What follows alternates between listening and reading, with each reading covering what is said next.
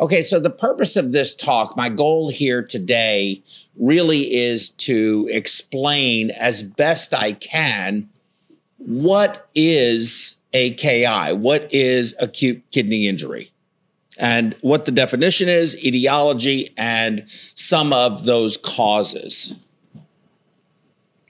So some foundational information. AKI is very common in the critically ill population.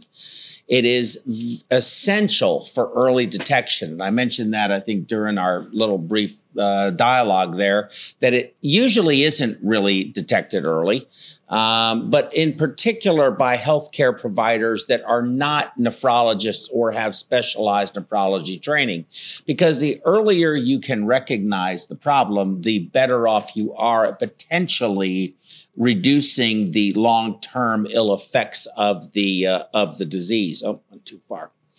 There have been a multitude of studies. I've just listed a few here. The Best Kidney out of JAMA, 4.5% of all critically ill patients develop AKI with a mortality exceeding 60%.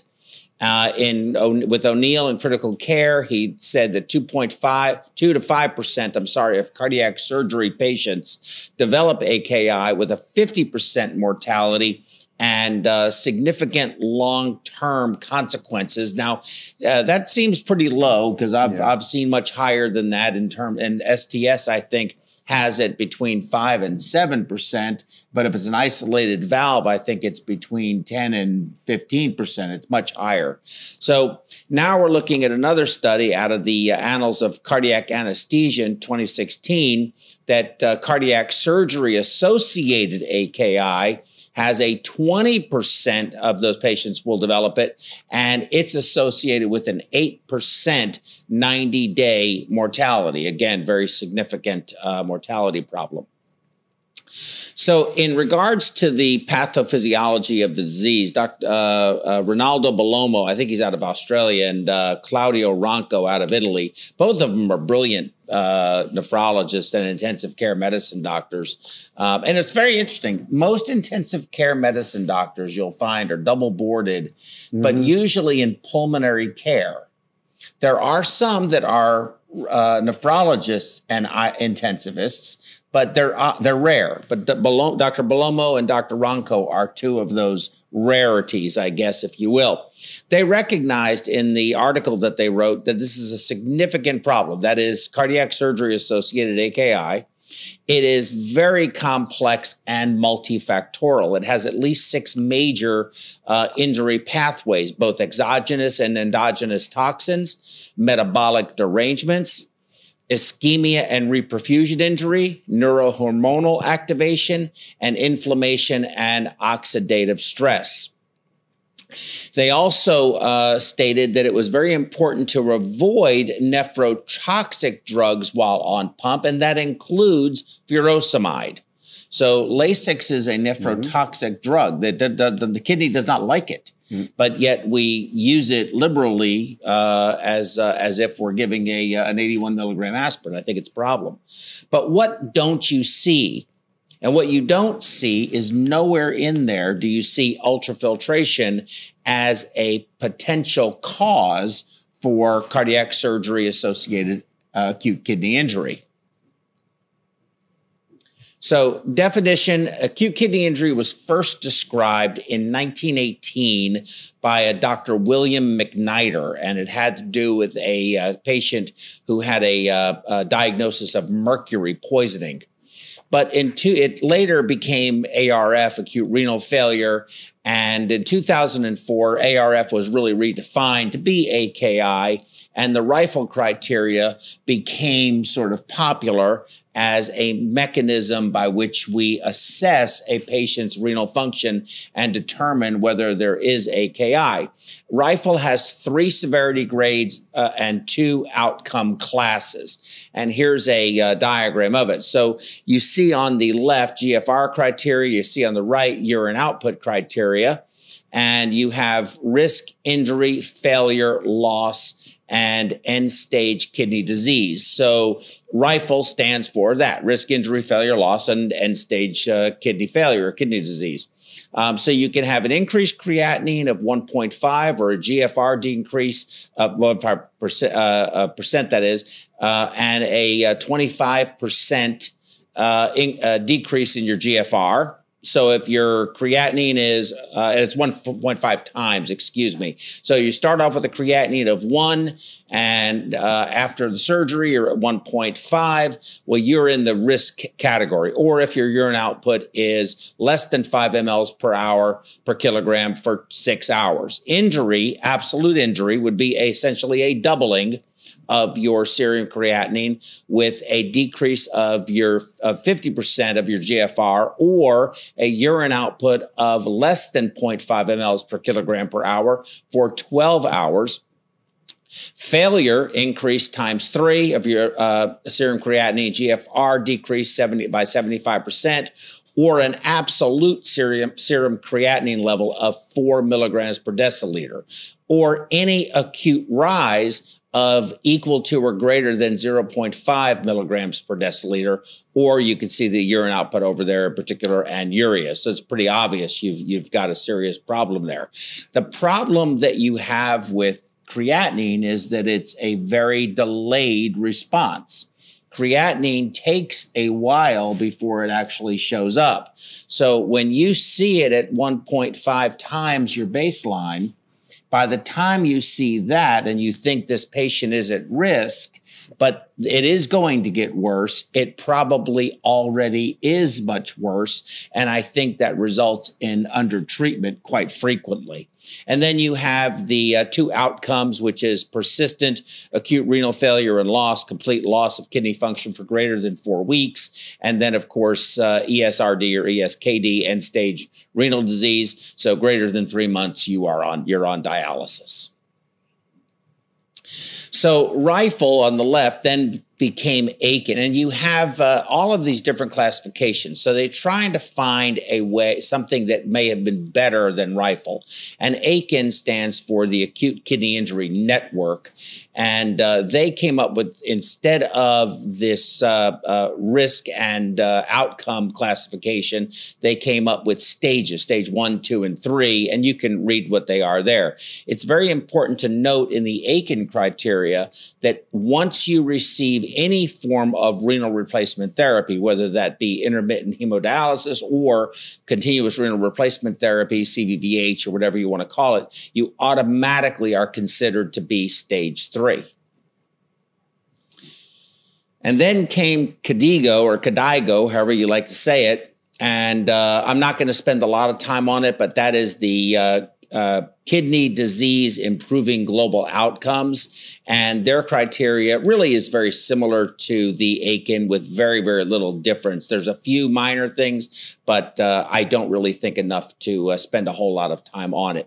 I think it's important, however, to be familiar with these 3 things and to have some understanding of them so that when you're looking at a patient's labs, you can, or their INOs or urine output in the ICU on an ECMO patient, you can actually take a look at it and see that there may be a problem and notify somebody, hey, I think we're trending in the wrong direction. Certainly worth understanding them. So in the etiology of AKI, it can be pre-renal, it can be post-renal, it can be intrinsic disease.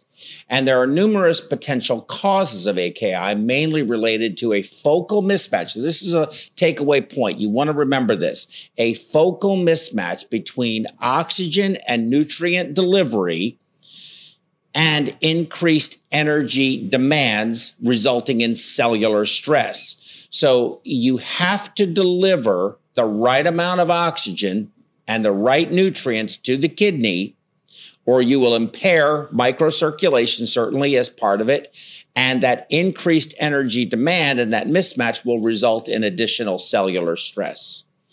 Intrinsic disease, you can have acute tubular necrosis, you can have glomerular nephritis, you can have interstitial nephritis, but the tubules of glomerulus, the interstitium, and the intrarenal blood vessels themselves can be affected directly. Now, I will say you can have intrinsic disease unrelated to external forces, vis-a-vis either pre-renal or post-renal. But I will tell you that when you have a problem that is pre-renal or post-renal that you do not address, it will ultimately become intrinsic disease. So that's something that's important also to understand. Post-renal, basically a kidney stone, anything blocking the renal tubule or urethra. It results in an increase in renal tubule pressure and therefore a decrease in GFR. Pre-renal is the one that I really want to focus on, and it is related to hypoperfusion, decreasing GFR without damage to the renal parenchyma. So when you have a hypoperfusion state for a brief period of time, your kidneys will actually reduce the glomerular filtration rate, which is an adaptive response, which therefore reduces their energy demand. So you're on pump and you're in a low flow state, your GFR is going to drop precipitously, but in an adaptive sense. Then you're going to come back up. So short time hypoperfusion in and of itself is not going to cause a long-term problem. Again, depending on how long you are in that hyperperfusion state. You had mentioned in your previous lecture a month ago or so, I guess it's been, that the O2 consumption of the kidney does not change with temperature. So it's very important to understand that even though you may be somewhat hypothermic, you're really not. You can't depend on that to protect the kidneys and say, I can go longer in this hypotensive state. You can do that with the brain or hypoperfused state. You can do that with the brain. You can do that with a lot of other organs. You can do it with the gut, but you can't do that with the kidneys. It's kind of an interesting thing. So causes of pre-renal AKI are renal ischemia, reperfusion inflammation, hemolysis, of course, that's obstructive, oxidative stress, embolic events, and toxins, including diuretics, which are nephrotoxic. And this chart, I think, really describes a lot of interesting things. You've got preoperative, intraoperative, and postoperative causes, risks and causes of cardiac surgery AKI. Advanced age in the preoperative column, female gender, hypertension, hyperlipidemia, chronic kidney disease. So if you're already predisposed, liver disease, peripheral vascular disease, previous stroke, smoking history, diabetes, and anemia. So, and of course, that's kind of tugs at my heartstrings, because when we go on pump and hemodilute the patient and we are much more anemic than usual, it is an independent risk factor of AKI. Intraoperative, more complex the surgery, CPB duration or time, need to return to CPB, more than likely because you had a shock state prior to actually doing that, or additional hemodilution perhaps. Low hematocrit during CPB, though they don't really identify what low means, and I know that's another debate that seems to always rage. Aortic cross-clamp time, hypoperfusion, hypovolemia, venous congestion, emboli, cholesterol, and other, inotrope exposure, and in the postoperative phase, vasopressors. I know you said Neo was horrible for the kidneys and renal circulation. Inotropes, diuretic exposure, blood transfusions, anemia, hypovolemia, venous congestion, cardiogenic shock. So all of these things are factors that cause cardiac surgery-associated AKI. This is a very interesting graph. And this graph I really liked, and I wanted to share it with you all out of the Journal of CV Surgery. If you look at the lines, the green line is basically a normal GFR greater than 60. The red line is a somewhat compromised GFR between 30 and 60. And the blue line is a low GFR, compromised kidney function with the GFR less than 30. So if you look at the green line, your cardiopulmonary bypass time almost doesn't affect your risk of developing AKI, that thing of being on bypass that long, until you get out to a little bit past 2 hours. Then you see a little bump. Now, if you have somewhat compromised GFR or kidney function, you can see that right at about 120 minutes, it really starts to make a change. And at 180 minutes, it's making a more significant change. And by the time you get out to 3 hours or 4 hours, you're really at a higher risk. But look at the blue line. If you're starting off with a GFR of less than 30, and you go on pump for almost any length of time, there's a very high likelihood you are not going to come out of there with your kidneys. This interesting schematic shows how the pump and the heart-lung machine interacts with the kidneys in a negative way. You have hemolysis generation, plasma-free hemoglobin, results in an oxygen radical, free oxygen radical formation and lipid peroxidation that affects the kidneys directly. You have central nervous system stimulation, results in increased catecholamines with vasoconstriction, which results in ischemia and, again, hypoperfusion of the kidneys. Hypoperfusion in general, ischemia, same thing. Atheroembolic events, same thing. Inflammation and leukocyte recruitment and infiltration into the endothelial lining of the kidneys. Again, all resulting in AKI and injury.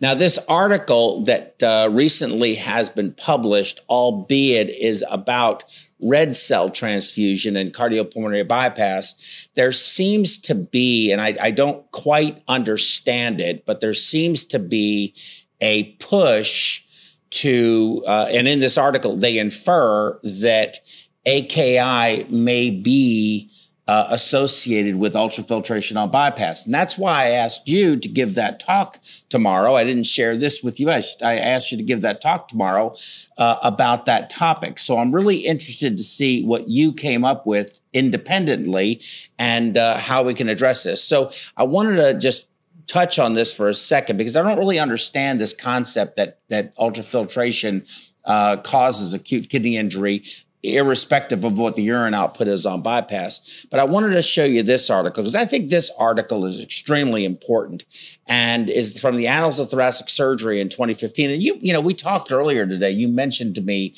that, you know, we do human beings have evolved, right? You know, mammals evolve, everything evolves, right? And insects even evolve, but they don't evolve in 4 years. So the physiology that we had 4 years ago is the same physiology that we have today, right? Agreed? Absolutely, yeah. Okay, so just very quickly, and you can go back to that slide, put that slide back up.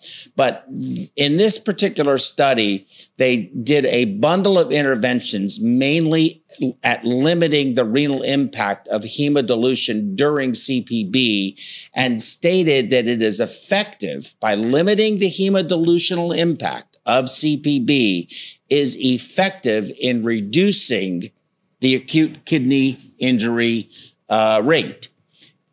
And so what they're saying, so that I sort of explain this very clearly, they're saying that the greater your hemodilution, the more likely you are as an independent marker of acute kidney injury. That could be due to anemia. We can go to the full screen if you want. We could bring Keith in too. We can go, that could be due to anemia and just not delivering enough oxygen. There's that mismatch of nutrient need and requirement. We can have, it can be a result of non-continuous flow. It can be a result of a lot of things. But if you ultrafiltrate, and we'll talk more about it, I know, tomorrow, and I don't mean to try to jump on top of the topic, but if you are trying to raise your DO2, you have a certain flow, and you're trying to raise the amount of oxygen you're able to deliver to tissue by removing plasma water and having a higher hematocrit, notwithstanding all the other issues that we can talk about again tomorrow as well. I hope you all join us tomorrow, which would be the third spacing of volume and all of those kinds of things. I think this paper is really very telling in that limiting hemodilution during CPB is very effective at reducing AKI rates. And I think that ultrafiltration on CPB is critically important. And frankly, and this may seem a little provocative, I'm not trying to I don't want to be, I'm not going to personally criticize anyone, but I do believe it is irresponsible of anyone to suggest that ultrafiltration to manage excess fluid volume and reduce anemia, which we know is harmful on cardiopulmonary bypass, to say that in some way that actually hurts the kidneys. I think it's irresponsible, and I think that we need to address it from a professional, evidence-based perspective. Your thoughts? Well, as a traveler and someone who, when I go into a place, and I love to ask questions about, I need to know how you do your perfusion so I can mimic that. And sometimes I say, okay, so you do this or you don't do that. And, what's the reason for that? So I know. And I hear this really at an alarming rate. Well, we don't use the hemoconcentrator. I remember the first time I heard this about 5 years ago. I was watching the case the first day I was there, and perfusion had a lot of volume in the reservoir. And I said, well, and the crit was pretty low. And I said, well, you want me to grab a hemoconcentrator out of the cabinet? Oh no, we had this surgeon. We had a case that we used hemoconcentrator, and the patient had AKI, and this surgeon thinks that it was due to the hemoconcentrator. And I thought to myself, this surgeon thinks that it was due to the hemoconcentrator? That's what you're basing this on? But since that time, about 5 years ago, I've heard this similar type of scenario where people are real hesitant. Some have even abandoned it altogether to use the hemoconcentrator. And I keep hearing it's almost a foregone conclusion in some people's mind that it's causing AKI. And somehow I have yet to see a single article or a single evidence that that's the case. And in 50 years of perfusion, we've researched this, and all of the indications are quite the opposite. I feel like we're going backwards. Yeah, I mean, I'd be open to anyone to learn anything new, but I cannot get my head around where this comes from. And every time I ask someone, in fact, I had this conversation the other day. I said to someone who'd been out of school about 4 or 5 years, and they said, well, you have to be very careful about using a concentrator. It could cause AKI. I said, well, that's interesting. I said, I can't seem to find anything on that. So they got on their phone and they couldn't find anything either. Couldn't find a single article. I've yet to be able to find it. It's interesting. Keith, you got any thoughts? Well, it is interesting. I was at the AMSAC conference down in Nashville, Tennessee, and there was a couple of I don't know what to say other than I think they're bad actors. We're up there trying to promote this whole AKI ultrafiltration. One led to the other kind of thing, and they even brought in a anesthesiologist from Duke. And I talked to the Duke people, and they said the last time I did a case with that gentleman, I had 1,600 in my reservoir with a crit of 21, and I wanted to hemoconcentrate, and he said, add a unit of blood. And that kind of mentality, I don't understand it at all. I mean, that is just so far gone. It's unbelievable. Yeah, it is. It makes no sense to me either. So I know we have one more talk, and I think we have a discussion period after John's last talk. Keith, is there any way we can ask you to hang around and be a part of that discussion? Because once John finishes his talk, we can have a free-for-all, I think, in here and have a lot of fun.